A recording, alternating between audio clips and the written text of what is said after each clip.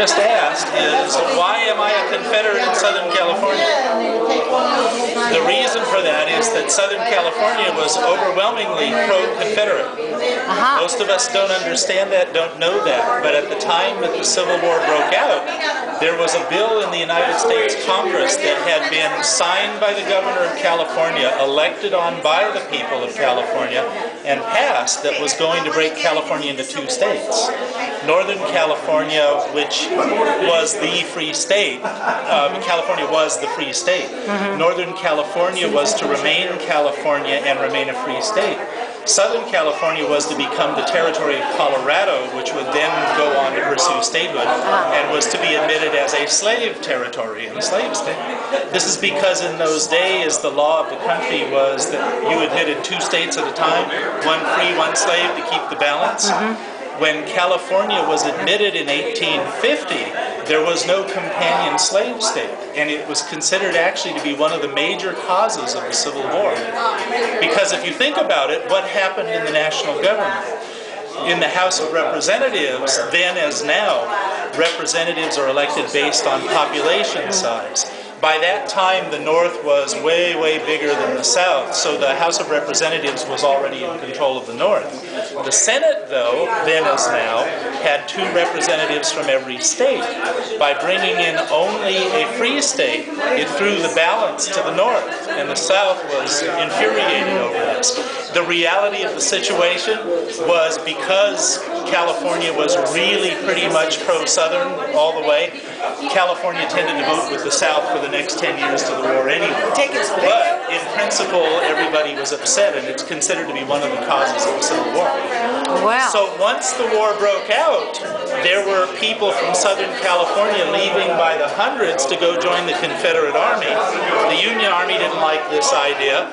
There were American flags being taken down throughout Southern California, and the old Bear Republic flag, or the Confederate flag, being lifted.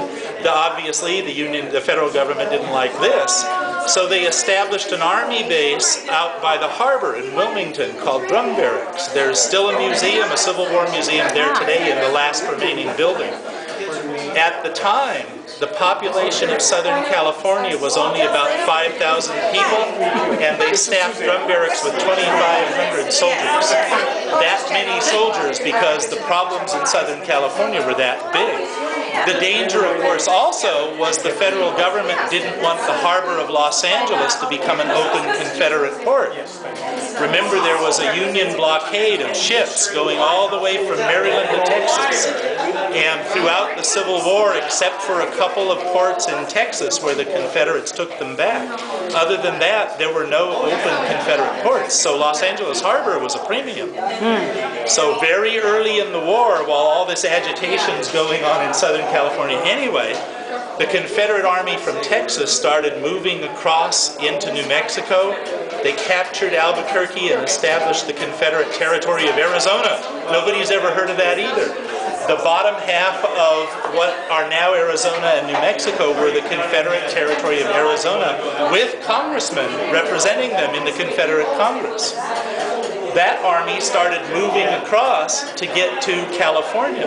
So troops out of Drum Barracks in Los Angeles made the longest march in Civil War history, went 900 miles across the desert, going in little groups days apart to not use up the water supply, came across, and they fought the Confederate Army at a place called Picacho Pass in Arizona. It's southeast of Tucson. So they made it that far. The Union armies beat them. They pushed them back through New Mexico and back into Texas, and through the rest of the war, all of the lower Southwest remained in Union hands, except for all us agitators in Southern California. And Arizona and New Mexico. It's just, you know. But the Union troops were really busy. There were Union troops running all over Southern California throughout the war because of all of us recalcitrants down here in the South.